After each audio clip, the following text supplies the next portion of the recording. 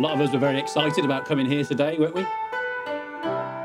We were interested as well to see, Nim, what your dress was going to be like, you know, how you're going to do your hair.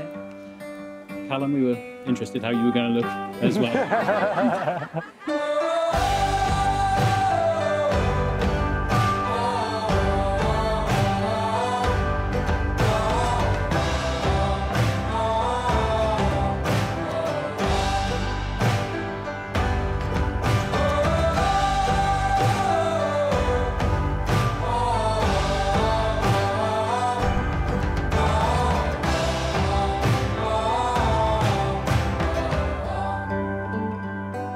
When I first met Nim, I was like, oh, she'd be perfect for Kallum.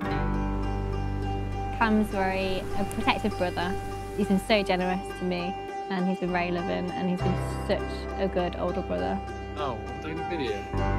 Hi! And then Nim, like, she's awesome, and I'm so happy they've ended up together. Nim's always been an amazing friend. She's always been so good. I just knew they were perfect for each other when I met Nim, because she's just so lovely. She's everything I'd want for Kallum. When you think of a fire, how long can a fire burn for? Well, potentially forever. As long as what? As long as it's been fed. When you started courting, there were sparks, weren't there? The fire of love was ignited, and it's burning strong today. And we want to keep that going, don't we, by constant acts of love.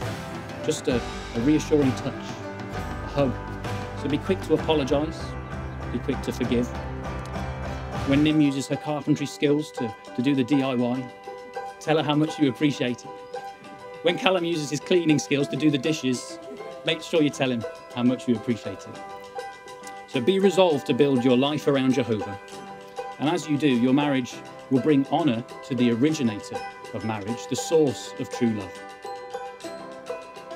And just like a well-fed fire, your love will blaze indefinitely.